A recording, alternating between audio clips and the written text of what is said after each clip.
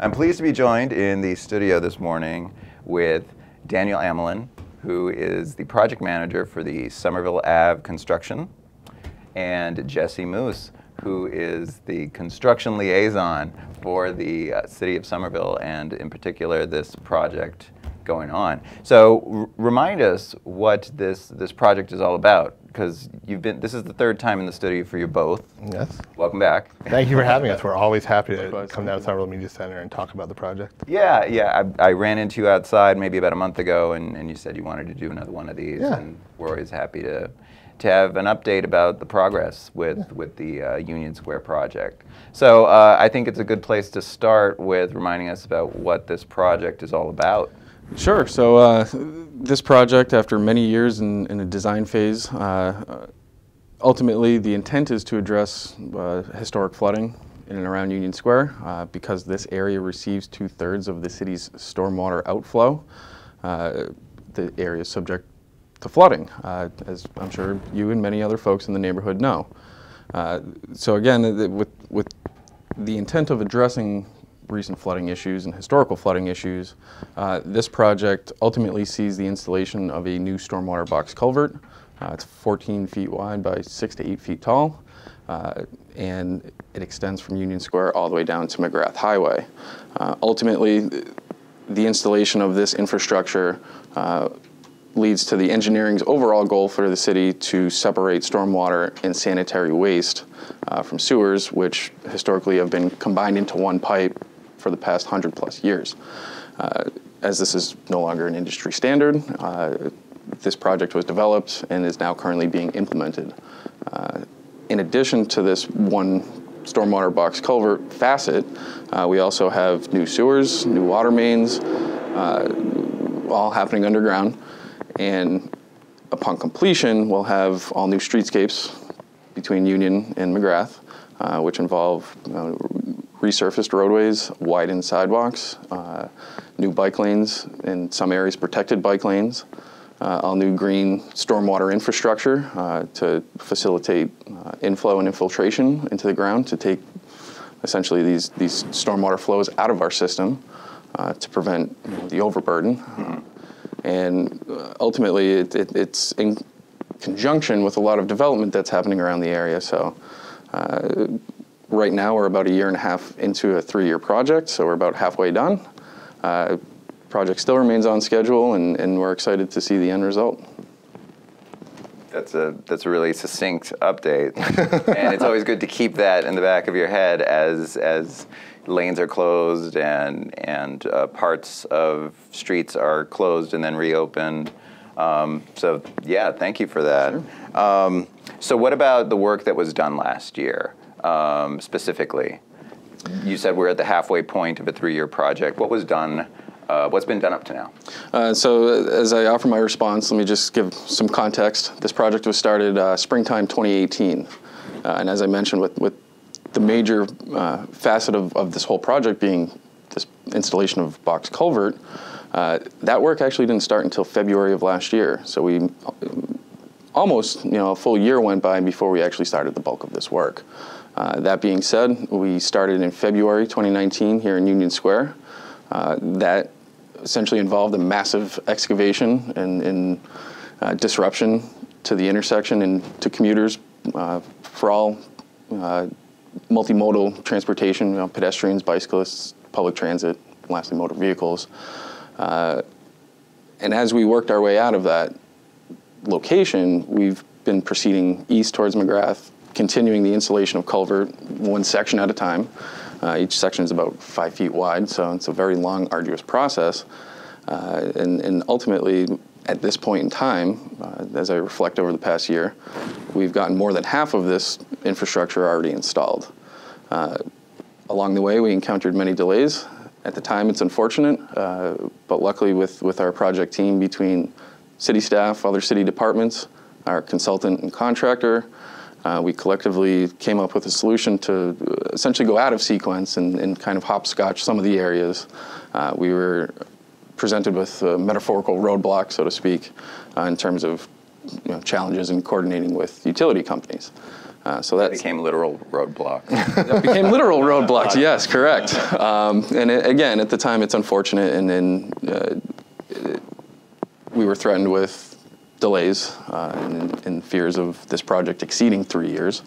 But ultimately, we found creative solutions to keep our contractor working towards positive progress, to the point where a lot of work that we would be doing now, had these challenges not come up, they've already accomplished.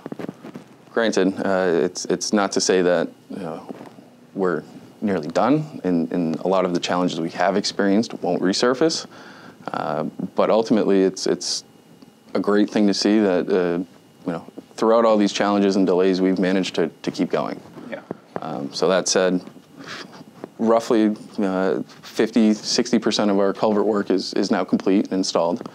Still a long way to go, sure, but at the same time, they also managed to install all new water mains up and down the street, both sides of the street, which not only improves water quality, but it also improves the flow rate at which it arrives at your house in terms of pressure, and improves fire suppression systems for a lot of buildings and businesses in the area.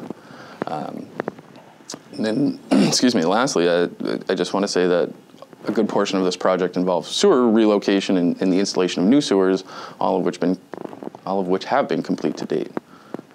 So while many people who drive through the area probably curse at all the lane shifts and closures and the varying work zones that have been set up, I do want to say that this work is happening, and we've gotten to a point now where we can say that half the project is actually installed, which I think is a great achievement, despite the fact that most people probably won't have the chance to see it because it's underground. Right.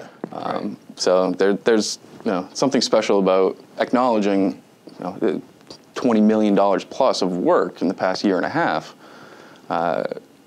Just the fact that you can't see it, it's something that we anticipate lasting 100 years or more. Hopefully. Hopefully. Yeah, fingers crossed.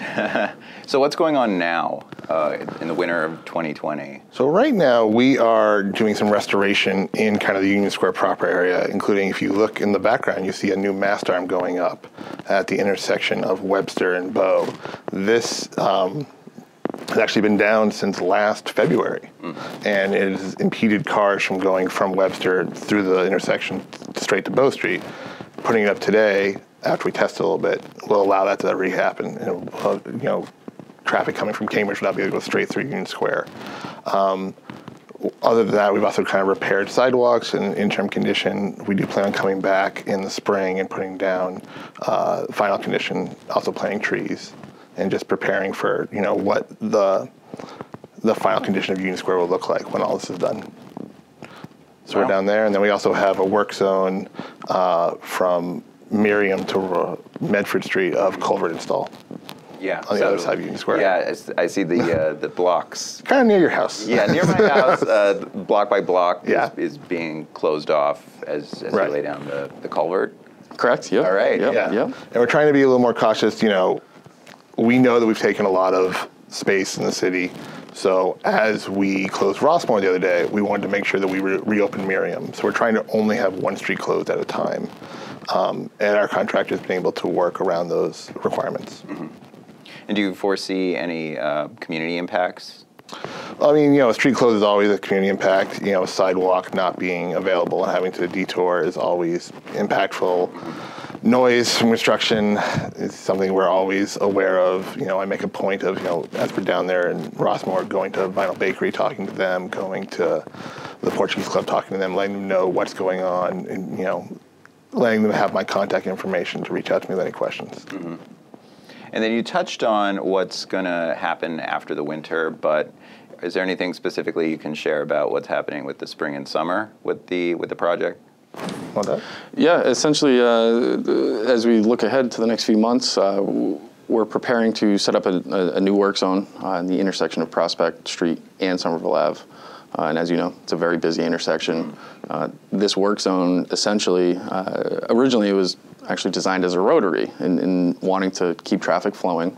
But ultimately, until construction started, it was determined that that setup wouldn't work, just based on the size of the excavation happening outside, the size of the equipment, and the size of the materials being installed.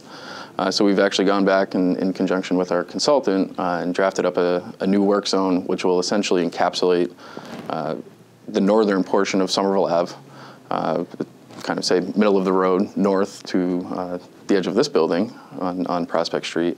And we're actually going to close Prospect Street up to the edge of the parking lot in the Union Square Plaza. So as you can imagine, that will be extremely impactful to the surrounding area. And we're working with developers in the area who are about to start their work. We're working with state agencies in thinking of the bridge closures that will be reopening in the spring and what those traffic impacts will be. But ultimately, we are constrained to a certain time of year for this work. So as I mentioned earlier, we've managed to kind of proceed eastbound down the street. We ended up skipping over Prospect Street. And the reason is there's two 36-inch natural gas mains. Of course, wintertime, people like to use their heat. Yeah. So those pipes are full and flowing every day. So the thought of trying to excavate and dig next to those is a very scary thought, especially in light of recent regional issues with natural gas. So ultimately, it's the constraint at the beginning is we cannot start work until warmer weather. We're currently estimating end of May, beginning of June. Mm-hmm. At the back end, similarly, as we get into September, temperatures start dropping, natural gas usage increases. So we have to finish our work around that time. So, and again, it's with these mega structures being installed. Prospect Street is a perfect corridor for many other utilities. Telecommunications, these natural gas mains. We have old oil transmission lines, which essentially are electrical services, 60 years old plus. So there's a lot of things, for lack of a better term, in the way. Yeah. And as Jesse mentioned, trying to perform this sort of open heart surgery of, putting something in the ground without really touching anything else, it's challenging, right? So it will be a lot of work. We're kind of developing plans now on what the best way to reach out to the public is, our constituents, business leaders, business owners in the area, so that everyone is informed with several months in advance, so they can plan accordingly just as we will. And of course, along the way, we'll work with the community to make the impacts as minimal as possible, really. And unfortunately, I think just in the past year, not everything's perfect, and we hear complaints and requests from everyone that comes through here.